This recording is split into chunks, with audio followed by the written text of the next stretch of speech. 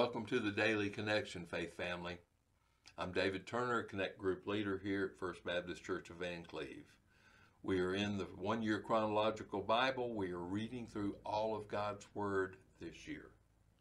And today we are looking at 2 Samuel chapter 7, 2 Samuel chapter 8, 1 Chronicles 17 and 18, and Psalm 60. Now, the basic outline here is we start off in 2 Samuel chapter 7. David is king of all of Israel. King Saul is dead. David now is king of all of Israel. And David plans to build a temple for God. As he looks at his palace, and he realizes he's living in a beautiful place, and yet God's ark is in a tent. And David recognizes that a temple needs to be built. And he prays to God, and he asks about building the temple. In 1 Chronicles 17, that's the reason we're reading the One Year Chronological Bible. It's because chronologically, 2 Samuel 7 and 1 Chronicles 17 are talking about the same period of time. 1 Chronicles 17 speaks of God's covenant with David and David's prayer in response to that covenant.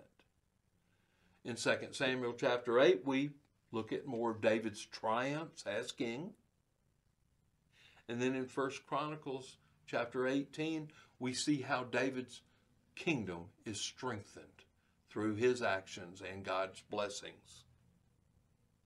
But I'm going to focus just right now on his Psalm 60 and two verses in it, verses 11 and 12. Oh, give us help against the adversary, for deliverance by man is in vain. Through God we shall do valiantly, and it is he who will tread down our adversaries. David spent many years running from Saul. He had many adversaries. We see that throughout his life. And yet he continues, as God described him, a man after God's own heart. He says, deliverance by man is in vain. It didn't matter how many soldiers he had. It didn't matter how strong, how talented they were. He would not be delivered by them. Through God we shall do valiantly. And it is he who will tread down our adversaries. Isn't that wonderful? Paul writes similar to that in Philippians chapter 2, verse 13. For it is God which worketh in you both to will and to do of his good pleasure. See, that's what we see happening in David.